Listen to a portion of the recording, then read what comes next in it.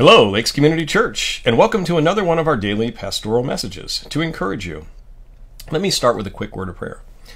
Heavenly Father, we come to you, Lord, with all of our burdens, all of our struggles, all of our fears and concerns, and we lay them at your feet. We know, Lord, that you are pure and perfect and true in all that you do, that you lead us with your great and powerful hand. And Lord, we just want to look to you for comfort, for guidance, for peace in all that we do, in all of these circumstances of our lives in this season, and give you thanks. In Jesus' name, amen.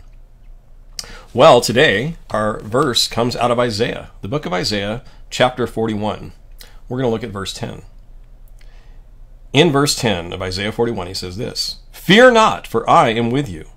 Be not dismayed, for I am your God. I will strengthen you. Yes, I will help you. I will uphold you with my righteous right hand." Wow. Well, that's a great verse. Great comfort, great peace. I've got 6 points I want to present to you this morning, just really quickly, really simple, but the first one is this. God tells Israel 7 times in chapters 41 through 44 of this book of Isaiah that they should fear not. I think he wants us to stop fear. He wants us to trust in him.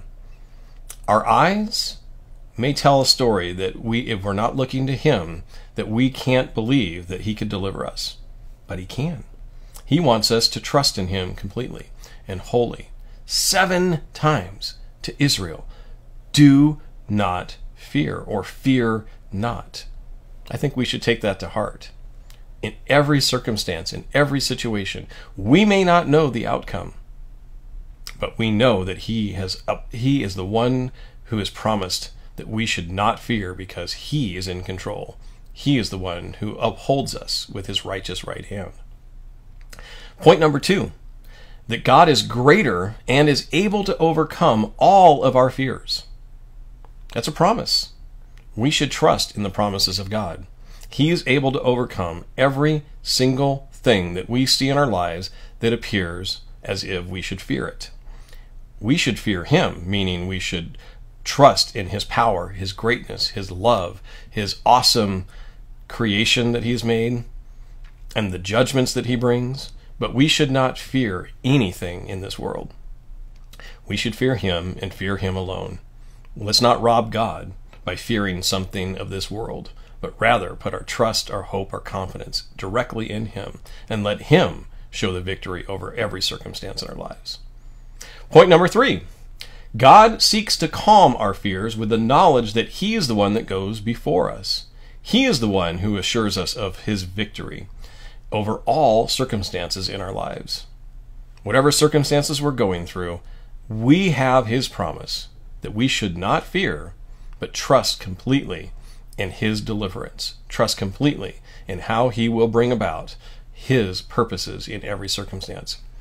It may not be the outcome that we would have drawn up on paper or wished or even prayed for ourselves, but he has the victory. Whatever happens in our lives, he's the one that delivers us. He's the one that can overcome every single one of those circumstances. Point number 4, God will give us his strength in our weaknesses. God knows we're weak. He sees our weaknesses. We shouldn't try to hide them or compensate for them. We should turn them over to him. We should admit before the throne of God in prayer that we have weaknesses and that we need to trust completely and wholly in him. And I would ask you to think about that today.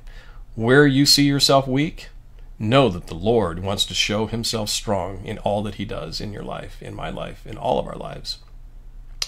Point number 5, God will help us overcome all of these obstacles that are in our path as long as we are walking with him. He knows there's obstacles. He says he goes before us. He's already overcome every single one of those obstacles. So we should, when we see these obstacles, not think that God has forgotten us or that God is incapable or doesn't have enough power to help us over these circumstances. He's already overcome them. He's gone before us.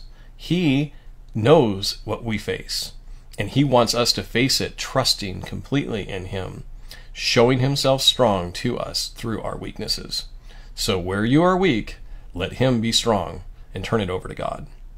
And a last point, point number 6. God promises to uphold us by his powerful right hand. We are his. He has called us his children. If we put our faith in Christ, he adopts us as his own children. Sons of God, we are called. And because of that, he upholds us in his righteous right hand. Think about the image of that. How powerful is it for you and I to see that he is upholding us by the power of his right hand? How strong, how powerful, how awesome is the strength and the beauty and the awesome grace of our God to uphold us by his righteous right hand. I hope today that you will put your confidence directly in him, looking at every circumstance through the lens that God has upheld us with his right hand, that he goes before us, and he charges us in every circumstance not to fear, but to put our trust completely in him. Be blessed in Jesus' name.